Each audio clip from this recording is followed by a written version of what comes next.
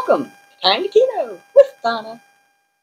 So it's part 2 of my test results of my Lifeline screening. They came yesterday, so I am going to sit down and go over them with you. Well, today I get to get rid of the gray. It's a hair day, a me day. So remember that song? Remember that advertisement? If you're old enough, you say, "I'm going to get that gray right out of my hair." Well, today's the day for that. So what do you think? If Marilyn was a redhead, you think we're pretty closely related? Well, that's what I feel like when I visit my friend Becky over at Trendsetters when I get my hair done. That always feels so good, better than any food out there. So It's here. It came. I waited with bated breath. My Lifeline screening results are here in this envelope. It's like the Academy Awards. Very colorful. See? Got pictures and everything. All right, so let's go over it. Let's see. So the carotid artery disease one, which is the one I was most concerned about, is in the green, normal. Look at the lowest that there is, normal. And then it tells you, what does it mean? Normal. Our physician has reviewed the ultrasound images and blood flow measurements and found no evidence of plaque buildup or restriction of blood flow in the carotid arteries. So that's the biggie. But they do say, please be aware that blockages can develop in the coronary arteries. So, you know, that would be the CAC score. But considering I can't get that, I'm pretty happy with this. It even has a picture of what my artery looks like right there. Nice and clear. So that's the progression. And that's the one that's very clear. Okay, they did an atrial fibrillation test, and that was normal, 57 beats per minute, normal. That was with a 6-lead EKG. That's those. Then the next is the abdominal aortic aneurysm screening, and I was green, normal. What does it mean? Our physician has reviewed the ultrasound, remember it's another ultrasound, images and measurements of the aorta and iliac arteries, and no aneurysm was detected. I was that concerned about that, but that's good. And then here's another little picture. It's a nice picture of the abdominal aorta. This one's a good one, peripheral arterial disease. I've got they checked both sides, so more green, normal, very low. Your peripheral arterial disease screening result is normal. The ABI is between 0.90 and 1.4. This means the pressures in your ankles are almost as high or higher than the pressures in your arms, which is a normal result. And they have a picture that says, you are here, and then that would be the problem. And I am here. This is exciting. Osteoporosis, I did not do anything with that. Body mass index was 22. Okay, my blood pressure at that day, because I had forgotten to write that down, was 97/66. I told you I've always had wonderful blood pressure. So if my heart's not pumping so hard, I think there's probably not much blockage in there, in my opinion. Then there's a screening. There was a heart risk assessment screening. I'm not 100% sure on this. It has moderate risk, not in the green, in the yellow, moderate risk, a measurement of 1, and that's moderate. So I'm not really sure how that works. It says, what does it mean to me? Your heart risk assessment score, reported as 10-year coronary heart disease risk, is 1%. That means about 1 of 100 people with this level of risk will have a heart attack or die of heart disease within the next 10 years. So 1 in 100. I thought it'd be like 1 in 1,000. Doesn't 1 sound really good? So that one says moderate. Waist is 35, and that's in the normal range. They did that lipid, it says complete lipid panel.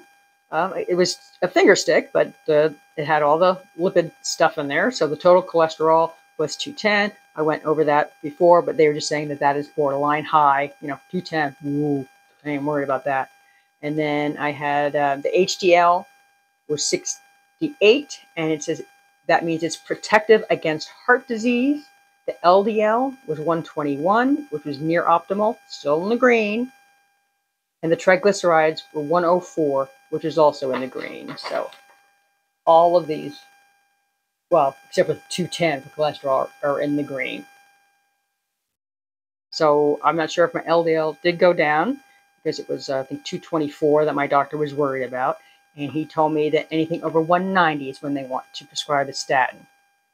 Still not going to take one. But this makes me feel much, much better. Especially the HDL says protective against heart disease. So that's really good. Glucose is normal. The thing I was a little surprised about was the high sensitive C-reactive protein. And that's the one that shows inflammation. I guess it's not a bad thing, but it shows average risk. So it's not in the green for low risk, just as average risk, which I guess is not terrible. And it says blah, blah, blah, is 1.80, which is in the normal range, 110 to 3.0. So that is normal. I just like green better than yellow. This may indicate an average risk for developing cardiovascular disease. And these results are based on, defined by the American Heart Association and the U.S. Centers for Disease Control and Prevention. So that's where they get their numbers from. And they give you things like to avoid, for a healthy lifestyle and physical activity and nutrition, alcohol, smoking. But of course, their nutrition is the standard nutrition. And on nutrition, on one of the forms you fill out, I had answered that I eat high fat or fried foods 2 times in a typical day, because there was no other way to answer that. I don't eat fried foods 2 times a day. I eat high fat foods 2 times a day. So you really couldn't separate that. The National Dietary Guidelines want you to be 20 to 35% of your daily calories from fat. They do acknowledge that fat provides energy and is a carrier of important nutrients like vitamin A, D, E, and K, and carotenoids, if I'm saying that right. However, saturated fat and trans fat should be avoided because they may increase the risk of heart disease and other health conditions. Well, I don't do the trans fats, or, like hardly any there. But then most fats in your diet should come from foods containing polyunsaturated and monounsaturated fatty acids, such as fish, okay, nuts, okay, and vegetable oils. You can see that, vegetable oils. Really? So that, not too happy about that.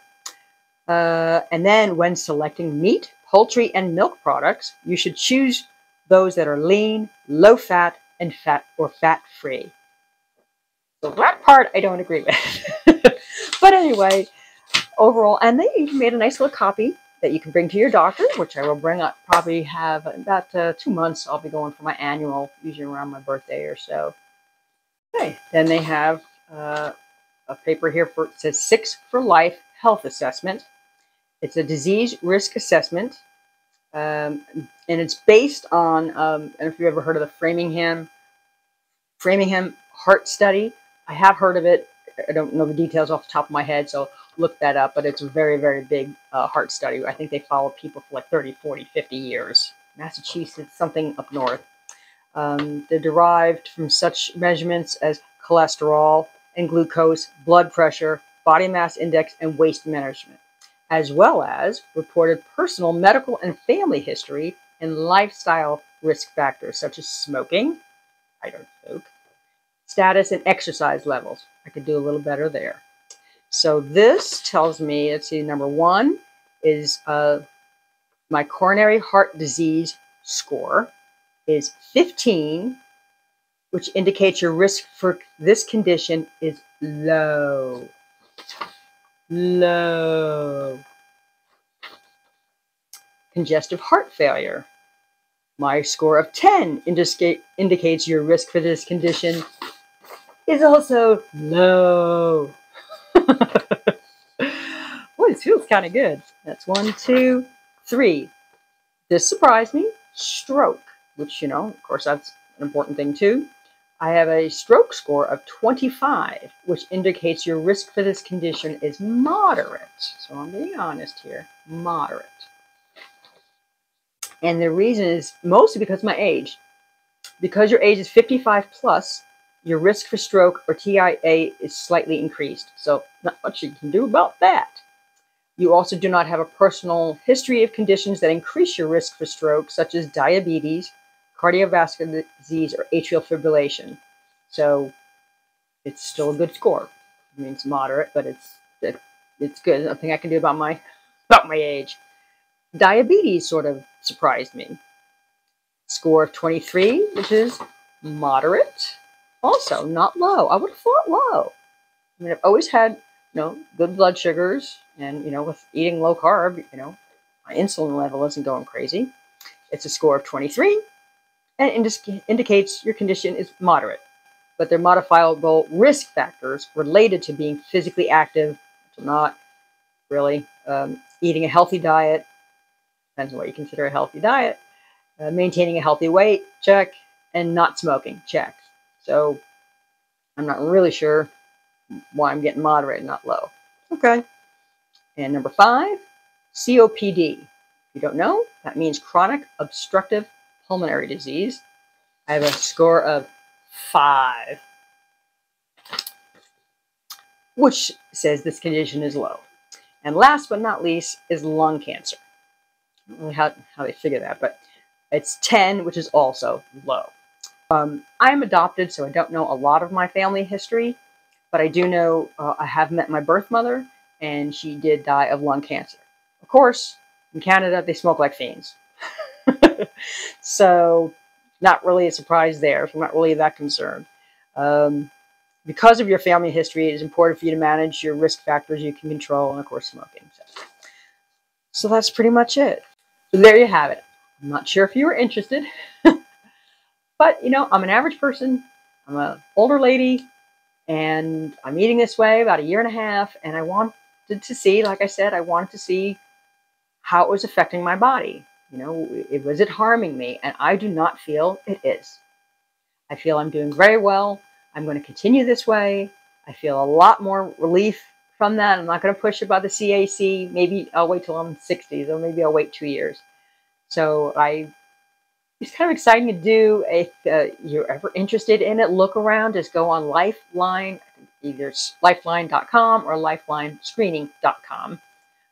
Maybe I'll put a link in below. They're all around the country. Like I said, they just rent like a space, just for a day and all. It is, cash, credit card, but, it is not through insurance. But it was a lot of peace of mind for me. I was very happy about that. The only thing I really think I would honestly need to change is to do a little more physical activity. So we'll see if I can fit that in. So give me your thoughts about this type of testing. Have you heard of it before? Are you interested in it? Do you think it was stupid that I did it? Should I believe it? The one thing I was a little concerned about with the blood work was that it was a finger stick. I did look up later on, is it as accurate as regular venous blood? And most said yes. Some said a little bit different.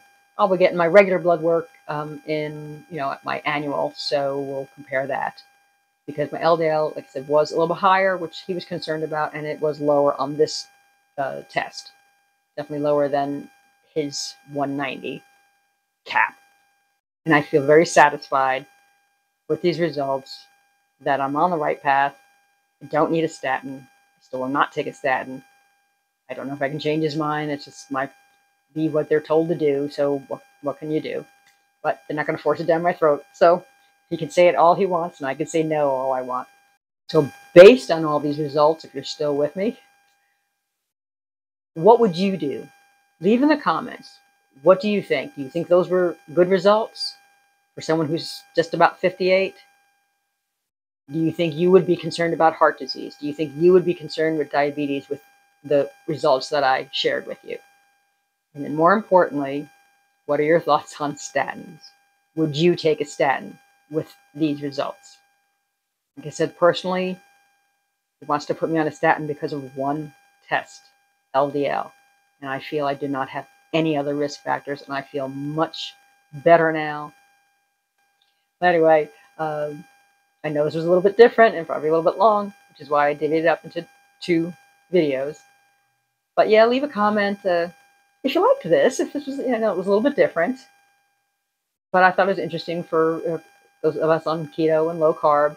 How does a regular person do with their labs? I thought it was an interesting video to do, and I'm glad I got it done. Well, until next time.